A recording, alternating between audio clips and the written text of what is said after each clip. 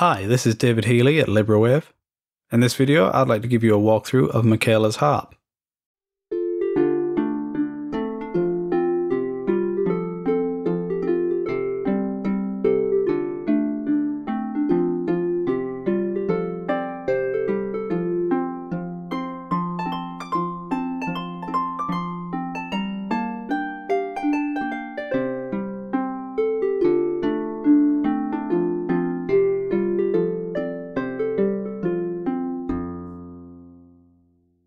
So this is a library I made quite a number of years ago, originally for Contact, then it was made as a VST plugin, and now it's a Rhapsody player library.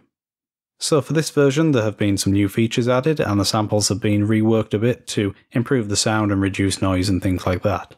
The samples in this library were recorded by harpist Michaela and the library is available from librawave.com. There's a link in the description below the video on YouTube. So Michaela's harp is a Celtic harp library. It's a very beautiful instrument in my opinion, with a lovely sound.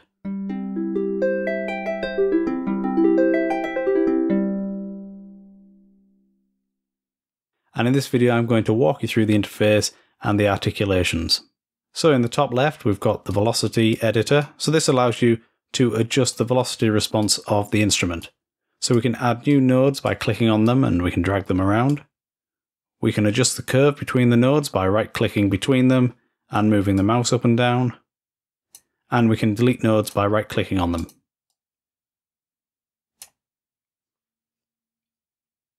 Next to velocity we have the dynamics tab, which just gives us an expression control. This is set to CC11. You can reassign this control and most of the other knobs and sliders on the interface by right clicking on it and going to the assign MIDI CC menu and choosing a different CC number. You can also use the Learn MIDI CC option, just click that, and move a continuous controller to assign a controller of your choice to the control. Below the velocity and the dynamics we have the envelope. This is a standard amplitude AHDSR envelope. And you can change the shape, so we can control the attack and the attack curve. And you can set a unique shape for each articulation, so as I go through different articulations, we could set a different shape for each one. So you're not tied to one shape for all of the articulations as you are with quite a lot of instruments out there actually. Okay, in the middle we've got the articulations and we'll go through all of these in a minute. Over at the right we have the mixer. So Michaela's harp was recorded in a fairly small studio, but we've got a close mic and a room mic, and we've also got a direct input because this harp actually had a built-in pickup, which was really nice. So we'll just have a listen to each of the mic positions. So these buttons underneath can be used to purge the individual mics, and these knobs up here are used for panning. So we'll listen to the close mic.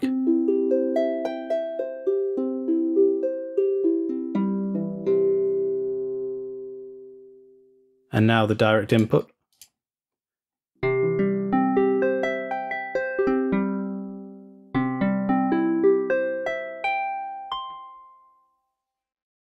And finally the room mic.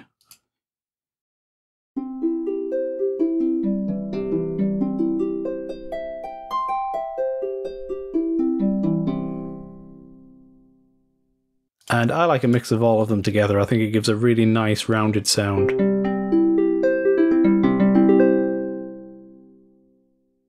Below that we can choose the outputs. Because I'm running this as a standalone app, I only have a stereo pair available to me, but if you're running this inside the plug-in version in a DAW, you can assign extra outputs and have each mic position go to a separate output. Below everything we've got the on-screen keyboard. The light keys here show the playable range, and this will change depending on which articulation you have selected, so some articulations don't have as many playable keys. At the left side of the keyboard we have the red keys, which are for changing the different articulations, so these are key switches. So now let's look at the articulation list. We have the basic sustains.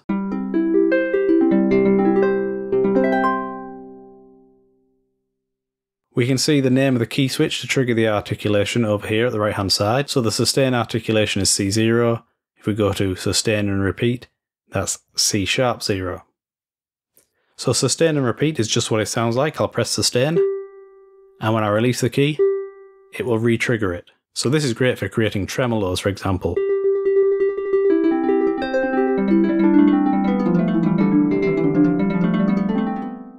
Then we have the sustain with a stopped release, and you can see this is a more limited playable range. So when we release the key, the strings will be suddenly stopped.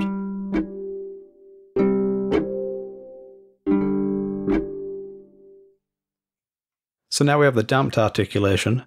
Usually with the harp, when you pluck a string, the other strings around it will vibrate and create audible resonance. So what we did for the damped one was we muted the strings directly around the string that was being plucked. So we get less of that resonance.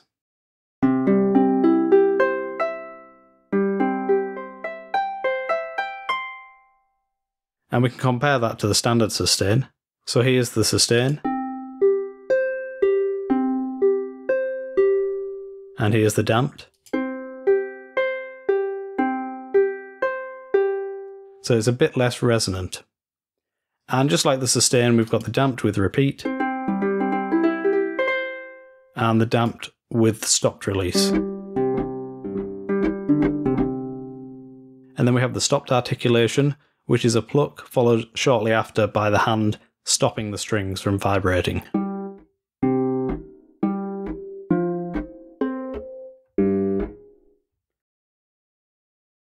And then we've got the stopped short, which doesn't have that initial pluck, it's just the stopped sound. And this is what we were hearing for the damped stopped release and the sustained stopped release. Then we have triplets.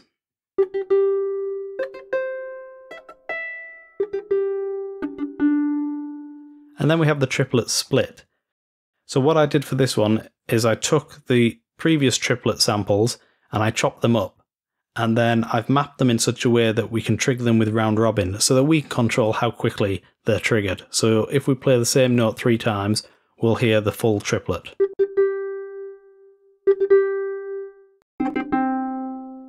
Now let's say you accidentally play it 4 times.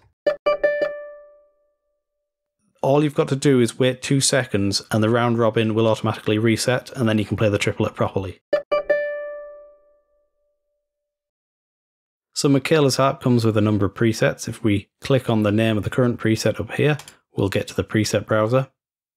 And here are the factory presets. So we're in the natural category, and Celtic harp is the default preset. And this is just the standard sound of a Celtic harp. So if you just want that sort of natural sound, this is the preset to go with. So let's have a listen to some of the others. So we'll go for ambling.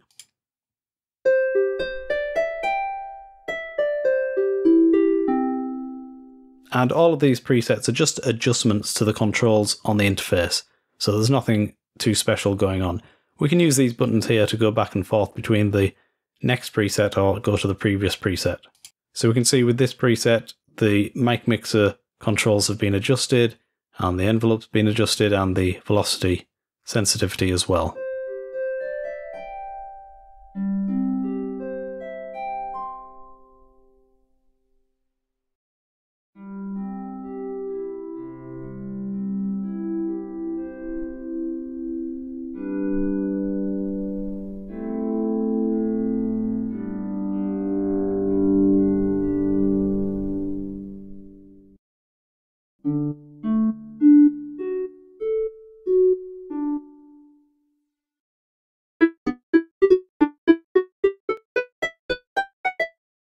So that was a walkthrough of Michaela's harp.